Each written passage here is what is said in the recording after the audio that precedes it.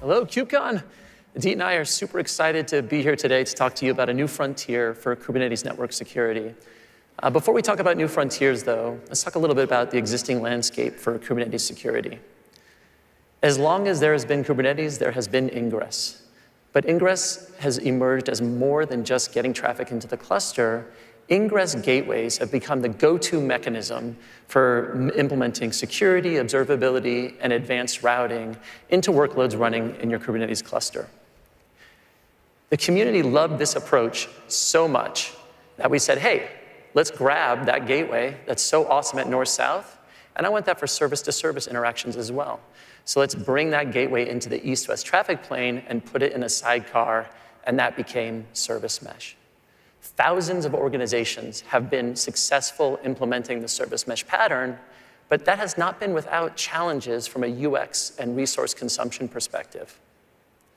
So if we look at healthy and vibrant projects in this ecosystem, they're constantly evolving and innovating, and the Istio project did exactly that, creating a sidecar-less architecture that brings L4 security, observability, and routing to every workload in Kubernetes without the need for a sidecar.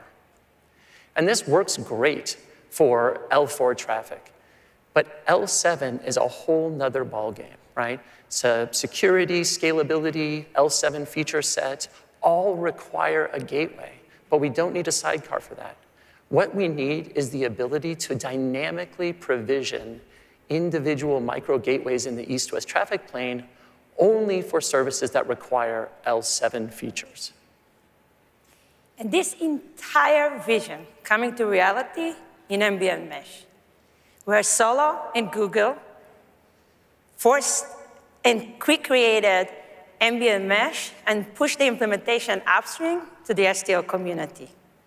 With ambient, you are getting the entire feature of Istio, but way simpler way and to adopt, and also less overhead.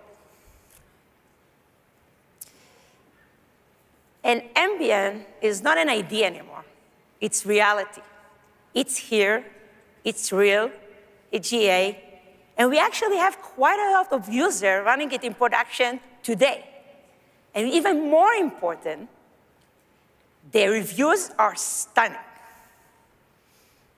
In order to make it extremely easy for all of you to adopt ambient, we created a community website. There you can find everything you need, all the way from getting started to production. I really, really recommend you to check it out. All right, and if you want to hear more about the journey of the Istio community from its very beginnings to ambient mesh going GA, Christian and Louis have an amazing talk this afternoon. Definitely check it out. All right, so we talked about how important gateways are for ingress, how important they are for service-to-service interactions for L7. If we actually go underneath the hood or pull back the covers there and look about the implementation, the underlying implementation of that is Envoy proxy. Envoy is the obvious choice here as the most mature, performant, and scalable data plane proxy in the cloud-native ecosystem. And even though Envoy is the de facto standard for data plane proxies, we know that every amazing data plane needs an awesome control plane to complement it.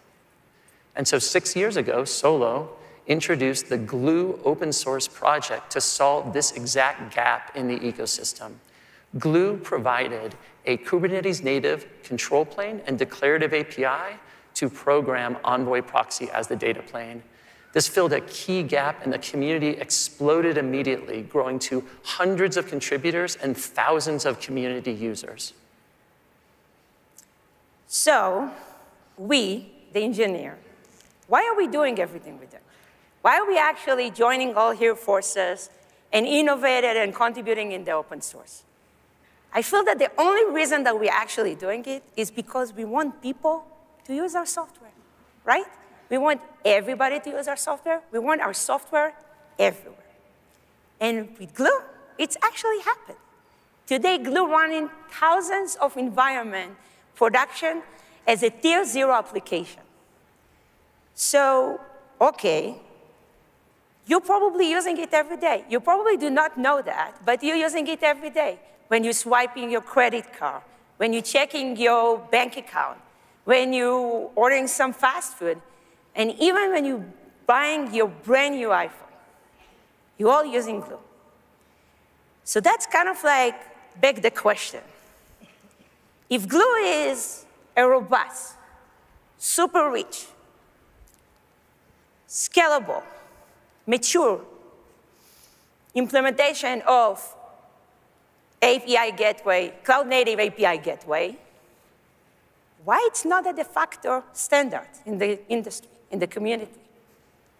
And for that, there's only one reason for that, and that reason is open government.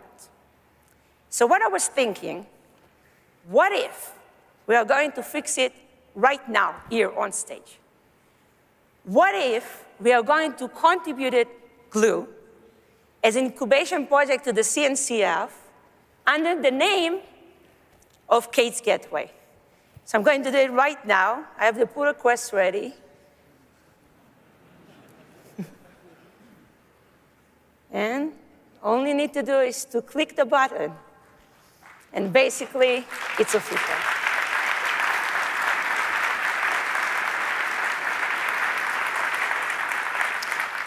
That's amazing, Idit. We're looking forward to working with all of you in the Kate's Gateway community. All right, so one traffic pattern we haven't addressed yet is the concept of egress. Why? Well, honestly, egress classically has been very important. We want to control the workloads running in Kubernetes, what they access outside the cluster, right, and the public internet. But it's been boring, right? It's basically L3, L4 policy, auditability, NAT.